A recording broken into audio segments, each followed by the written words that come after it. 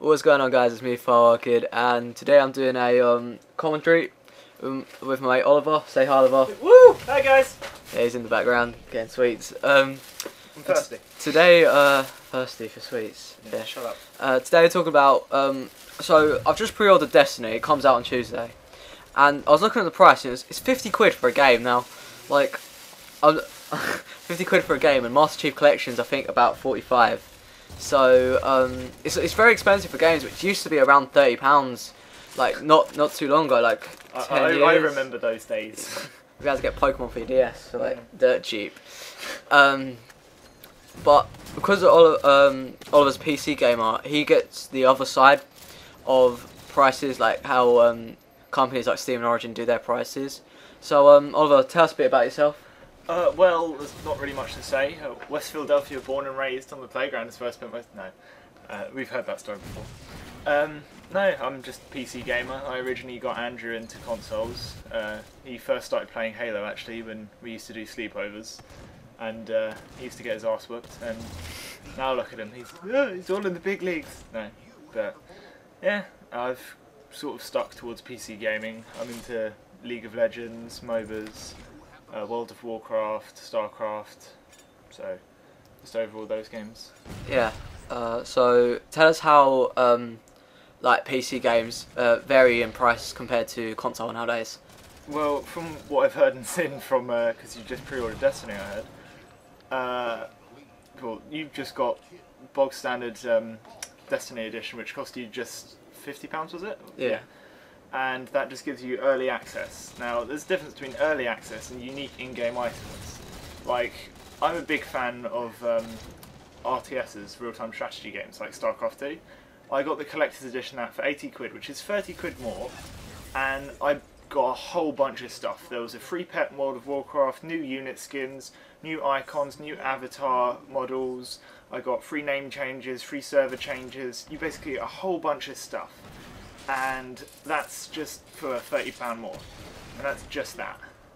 Yeah, that's really good value. Like, I don't know what you get at limited edition Destiny, but you get that's for £90 as well. But I know Xbox have started doing their Games of Gold scheme is now on 360 and Xbox One, where you get purchase a new game for or not new game, old game for free for a month's period. Actually, coming up, I think it's this month. It's actually Halo Reach on Xbox 360. Do any PC things do stuff like that? Well, what company doesn't?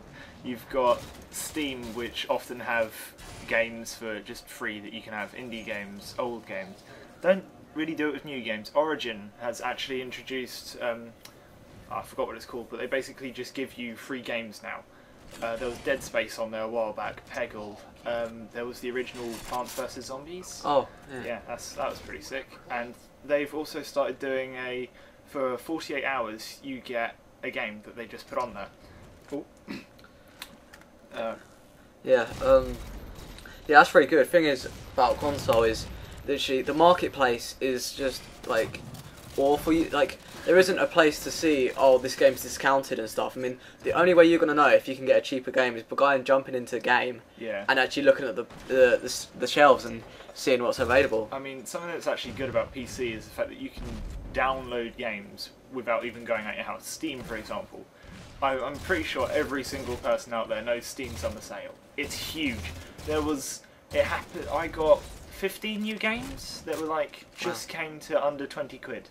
And most of those games were fairly new. There was Civilization 5. There was, yeah, that's a big one. I play it a lot. There was, not particularly new, but Dead Space 2. There was, I can't even remember. There's just tons of them. And Origin do it as well. I'm not sure if it's that big of a discount, but apart from that, there's everything. Yeah, also like on PC, because you get so many games for the price you pay, it means that more players actually play the game. Because I mean, when Halo 3 was available for free on the Xbox 360 and the Games of Gold, the players boomed. Like, the player count just went up massively.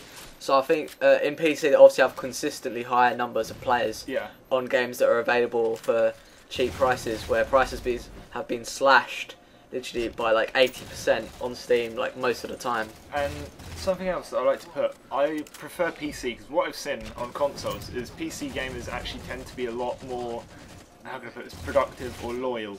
They tend to be more devout. They will stick around because they know that we're PC gamers. We play games like World of Warcraft where you actually need to subscribe to pay, whereas Xbox with Xbox Live you need to pay to just get online, and then with the games you got you can go online with those.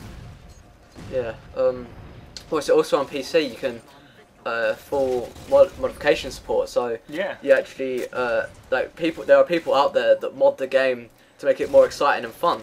I mean, yeah, if you check Steam Workshop, you pick up a random indie game, you pick up a random popular game, there will be thousands of mods for that. Like Skyrim, for example, as soon as that came out, there was about 4,000 or 5,000 mods released on the first day. It was just stupidly high, and that number's just still growing, even though the game's getting a bit in the past now, but still a great game.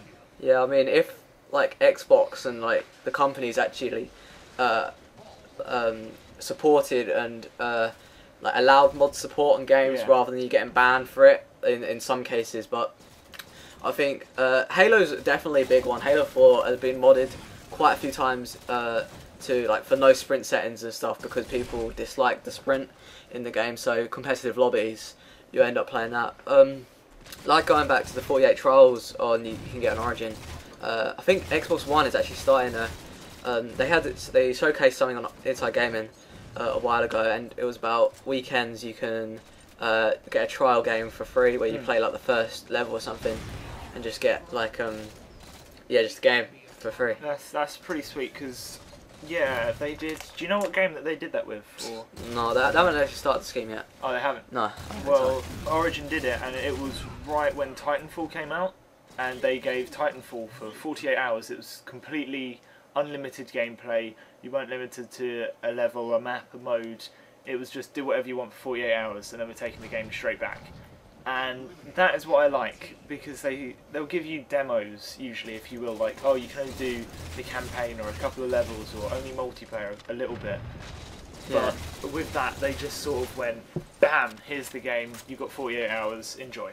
Yeah, that's obviously that brings a lot of players to the game, and then they get increased sales because of the fact that they've showcased it. I mean, it's great advertising as well, because if you get actually into the game, and then you get good at it, and then it's taken away from you, of course you're going to get the game. Yeah, you're going to want to buy it, and considering it's normally at cheaper prices because it's coming straight, you're cutting out the middleman if you're buying it from Origin, because you're paying EA directly rather than like going through a game or something like that. Yeah. But talking about like previewing games before they came out, me and Oliver are going to Eurogame this year. Woo! In 2 weeks, is it? 27th, I think it is. I'm not 3 sure. weeks. Yeah, a few weeks time. So we'll be there on Saturday, won't we? Yeah. There'll be a few of us going. If you see us, say hi. You've obviously seen my face cam stuff. If you subscribe to me on Twitter, you probably see me. For some reason, taking a selfie. You won't recognise me because I'm a ninja. Nobody actually sees me. But also look for us in the Minecraft tournaments because played them last time. We finished well high, didn't we? We just arrived into the finals. So yeah, we got to the finals. That was pretty sick. But of course, Halo will be there hopefully. I mean, Halo will only be a month until it comes out roughly. So hopefully it's there. Play a bit of that Halo 2 action. There's an idea. They might actually do Halo championships. If they did, that would be pretty sick. Like they might preview remastered Halo 2 or remastered 1 or something like that. Yeah, that'd be pretty sick. So obviously say hi if you see us there. Let me know and let Oliver know obviously in the comments if you guys are going. This has been Farward and Oliver. See you, ladies. Peace out.